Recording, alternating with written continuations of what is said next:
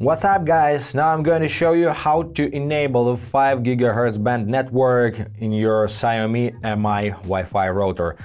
It works with any Mi models and in any browser, whether you run in mobile device, tablet or computer. I'm just showing you this on desktop because this is more convenient, and unfortunately the Xiaomi Home application is pretty buggy and I always encounter the connection problems. So desktop is just my favorite way to do this.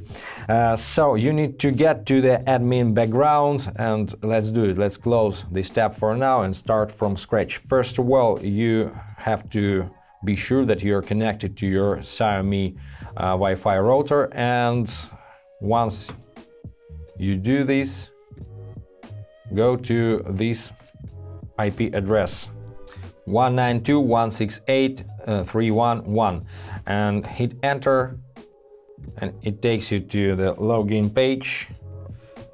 You have to enter your admin password here. If you don't know this password, you have only one option: you have to reset your router and set it up from scratch.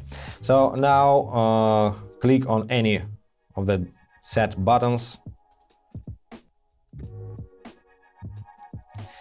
and here you have 2.4 GHz Wi-Fi is turned on, and 5 GHz Wi-Fi is also turned on because it's turned on by default after the router setup. But if in some reason it's turned off, you can turn it on right here, or you can toggle on the Smart Connect, and it creates the unified 2.4G and 5G networks combined together, and your devices will connect to the internet for the highest possible speeds automatically. So I prefer to enable just Smart Connect and use one network across my house. So restart device to apply settings. This takes about 30 seconds. Let's wait. After restart, you will be disconnected. The router, you will have to reconnect to your network. The most probably. But maybe not. Let's see. Yeah, we are disconnected. Now I try to connect to my another router, which is disconnected from the internet. So let's look for Xiaomi network once again. Here it is. Let's connect. It's connected without password because the name and password matches my old network name and password. Probably you will be required to enter password once again. So just do it.